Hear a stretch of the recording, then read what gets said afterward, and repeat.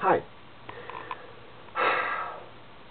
I don't know if you know this, but I believe the same creators of South Park that in Comedy Central South Park, the ones that caved to Islamic threat from just two Muslims with a website to the point where they censored two South Park episodes.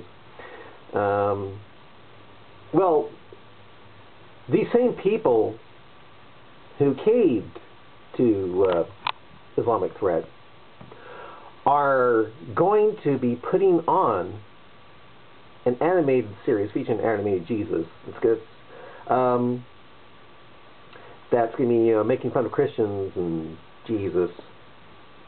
And I was just thinking, don't they realize that there are so far still far more Christians in America than Muslims, and that if they would cave to just, two young Muslims with a website who would post the addresses of where the creators of South Park lived, and then show a murdered Theo Van Gogh, who was murdered for making a movie about Islamic oppression of women. Well, if they would cave to that kind of fear and intimidation from just two Muslims, aren't they worried that some crazy Christian will, put on the addresses and create that threat again?